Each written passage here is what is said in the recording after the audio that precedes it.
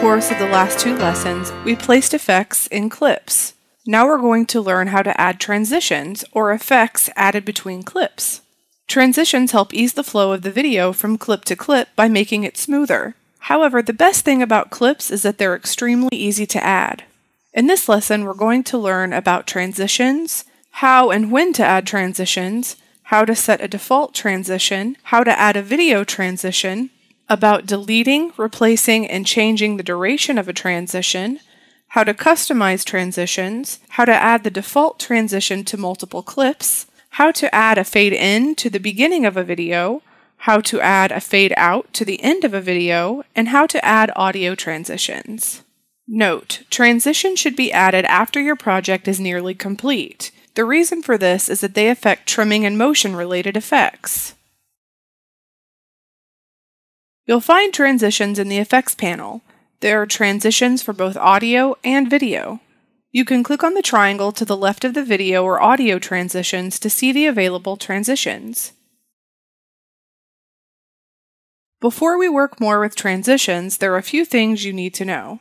A cut is a transition without a transition effect and occurs when two clips touch each other on the timeline.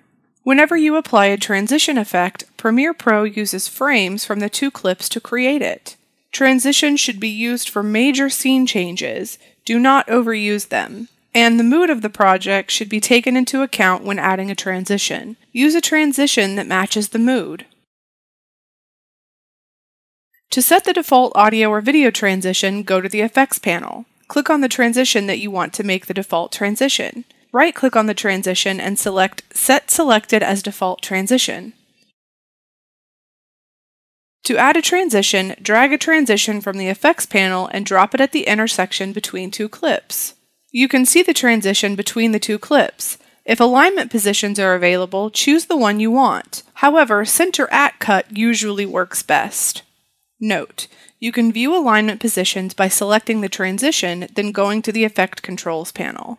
The default duration for a transition is 1 second. If you need to change this, go to Edit, Preferences General on a PC, and Premiere Pro Preferences General on a Mac.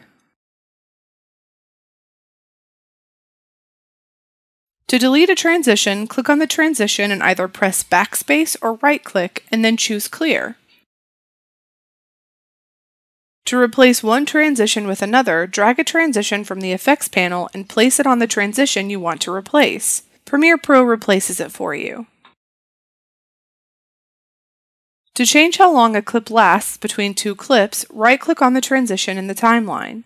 Choose Set Transition Duration. You'll then see the Set Transition Duration dialog box. Enter the duration you want and then click OK. Transitions can be customized in much the same way as we customized effects. To customize a transition, select it in the timeline. Next, go to the Effect Controls panel. Make sure you can see the timeline in the Effect Controls panel. Click the play button in the Effect Controls panel to see a preview of your transition. If you want to see your content instead of A/B slates, click Show Actual Sources. You can also click the Duration field to change the transition duration. Click the Alignment field to change the alignment. To add the default transition to multiple clips, first select the clips in the timeline. We're going to draw a marquee around the clips we want to select. To draw a marquee, click in a blank area of the video area in the timeline. Press down the left mouse button and drag. Next, go to Sequences, Apply Default Transitions to Selection. When you do this, Premiere Pro inserts the default transitions. This includes fade-ins and fade-outs.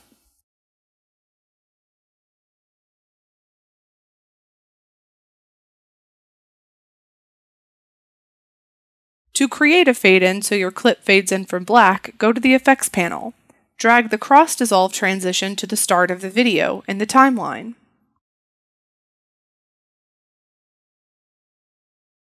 To create a fade out so that the last clip in your video fades out to black, go to the Effects panel, drag the Cross Dissolve transition to the end of the video this time.